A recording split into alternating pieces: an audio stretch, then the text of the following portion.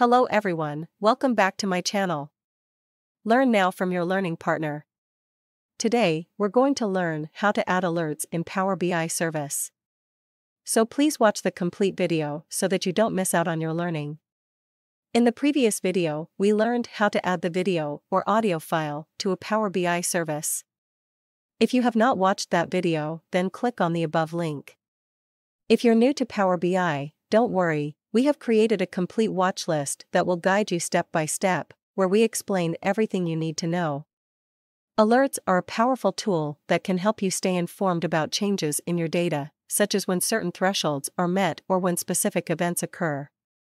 Power BI Services offers a number of options for setting up alerts, so let's get started. The first step is to choose the data you want to monitor for alerts. This could be a specific metric, such as sales revenue or website traffic. Or it could be a more complex calculation or formula that involves multiple metrics. In this example, we will be adding alerts to sum of profit. Because it's a card visualization, it allows me this feature. I'm going to go ahead and click Manage Alerts, and the Manage Alerts box pops up on the right side. It lets you know for which card it's for because sometimes when you're working fast, you might select the wrong thing, so it gives you a reminder. At the top, we're going to click on Add Alert Rule.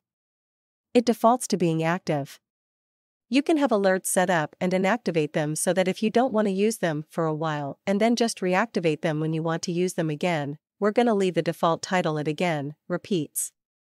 And here it has the name of the field, the actual name of the field, and the condition defaults to above. You have a drop-down where you can choose below and the threshold. We're going to put in 1.35 on the card. Right now, we're at 1.31 million, so this would be at 1.35. You get to select your notification frequency. It defaults to every 24 hours. If you want to get alerts every hour, you can change that way. They will only send if your data changes, so you'll get alerts in your notification center in the service, and you can opt to have an email sent to you as well, and that's it. That's how you add alerts and their uses in Power BI services. I hope you found this tutorial helpful. If you have any questions or comments, please leave them below. Thanks for watching.